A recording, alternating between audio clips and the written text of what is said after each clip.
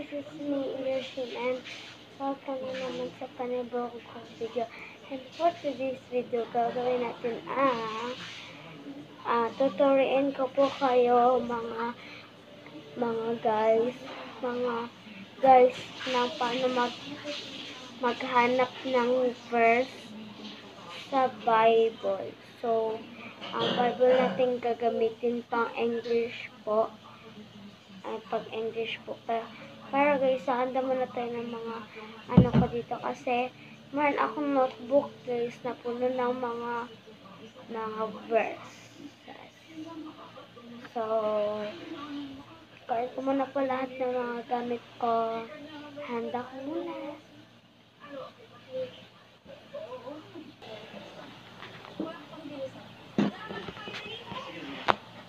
So guys, pinalayo ko lang po yung camera kasi hindi po makita lahat ang aking nito. Tsaka ito nga pala yung ginagamit ko na pencil. Mongol 2 po siya. So, ganito. Ito guys. So, maghahanap kayo ng pangalan na pagpipilian nyo. Ito po yung notebook ko na dito ko nilalagay yung mga verse ko. Hello Kitty po siya. Hahanap po kayo ng mga pangalan po. Halimbawa po, Palms. Halimbawa, Palms 1:1:6 verse Palms 1:1:6 verse 1:1:8. Tapos yan.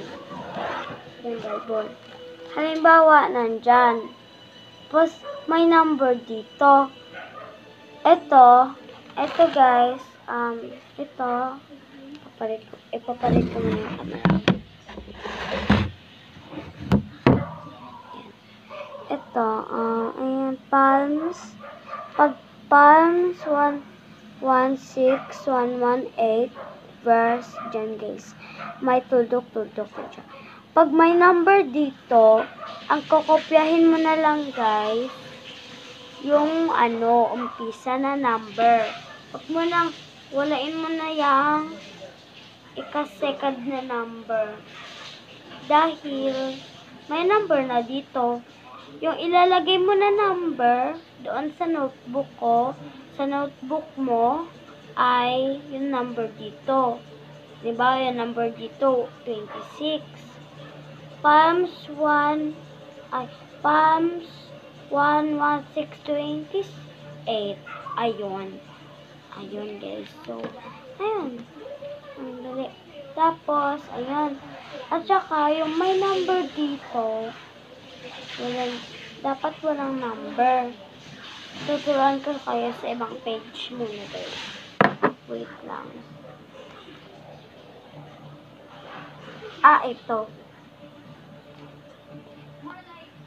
Ito guys. Ito. Walang number. Dito ka magsisimula. Besties. Dito.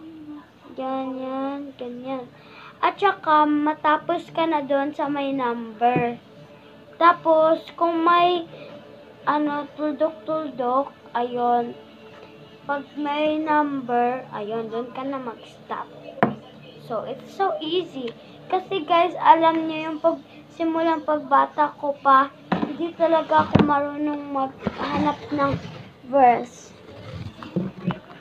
Kasi, every punta namin doon sa sa simbahan nila Jessica ay sinasabi ko sa kanila na paano maghanap ng verse sa Bible, kaya tinuruan nila ako. Ito na. Kasi mahilig talaga ako sa mga book. Dati guys, yung bata ko, itong Bible dinadala ko sa labas ng bahay. So, isulat natin itong ko kanina. Ito. So, isulat ko dito sa aking notebook ay Palms 1:20-1:24. A prayer for deliverance from deceitfulness, A Song of the Grace. So, ayan po ang aking isusulat dito sa mga notebook ko na madaming verse. So, wait lang guys. Pabalik ako kaagad guys. Huwag kayong aalis. So, sorry guys. Kasi yung TV, nag-mute i-mute ko na. Kasi maingay. So, ayan. Salat na natin. Madami na po akong verse kasi wala lang, nag-iipon na ako ng verse. Pati sila Jessica guys, madami na din silang verse na ipon kaysa sa ako. Parang mga 22, parang 21 pa po naipon ko na verse hanggang ngayon. So, oh my God.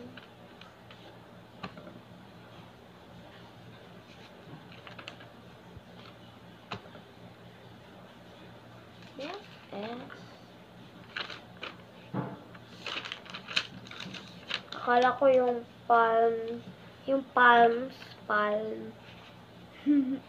Nakalimutan ko yung S. At saka, bago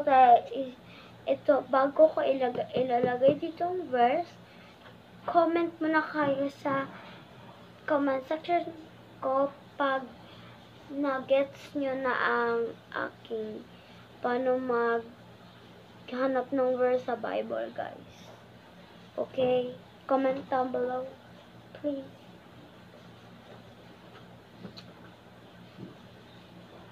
So, mga guys, salamat po sa yung first nag-comment po sa aking comment section.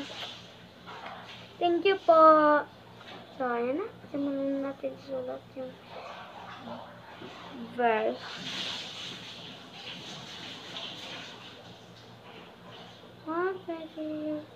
Wait guys. So guys, tapos ko na po transfer dito yung verbs na kinuha ko. So, malapit na po ako matatapos kasi tatapusin ko lang po itong 23. So, hindi ko na tatapusin kasi kanina pa po ako nag-anon ng verse. So, ito na lang guys. Last. This is the last one. Okay. Meron na. Mami, meron na kami. Sorry guys. Sa sulat ko nga naman lang ang buto.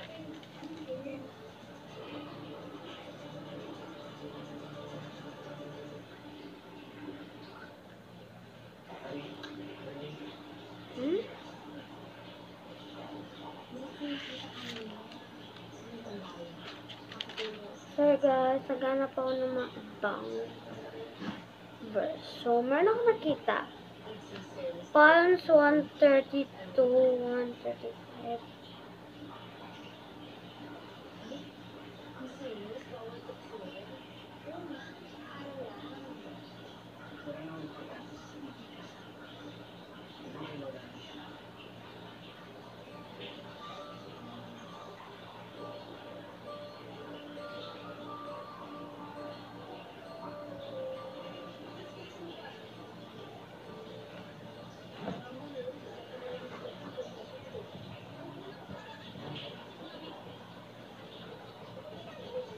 So guys, ang tatapusin ko lang po ito.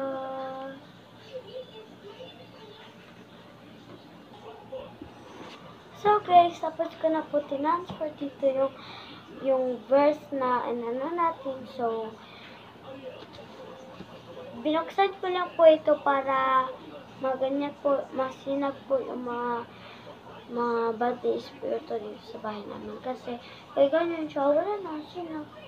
So, ibabalik ko na po ito sa namin sa taas ng cabinet kasi ayun, kasi makamasira. Sayang yung Bible. Wala na kami yung Bible.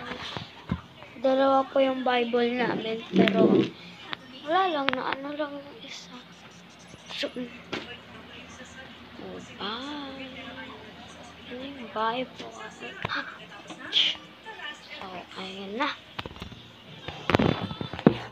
Sorry guys, kasi gabi na po.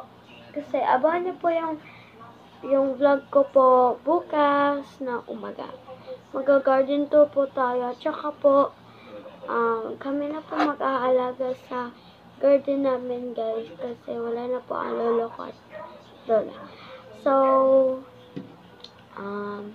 ayan guys. Sorry guys. Naiiyak ako kanina. Kasi yung lola ko at lolo bumalik na sa USA kasi taga-USA sila guys, hindi ko na nasabi sa iyo.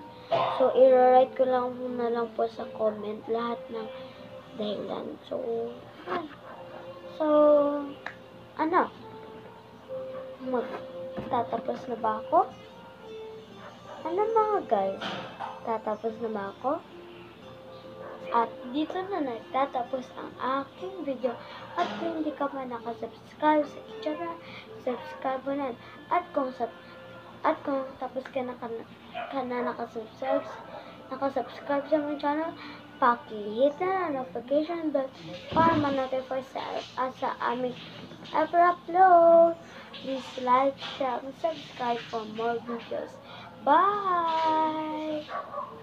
Mag-ipon po kayo ng mag-diving verse kasi lalo pa yung mga may COVID-19 at saka yung nakalapas po sa Spanish flu.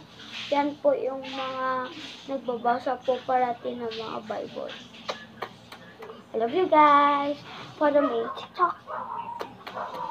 Bye.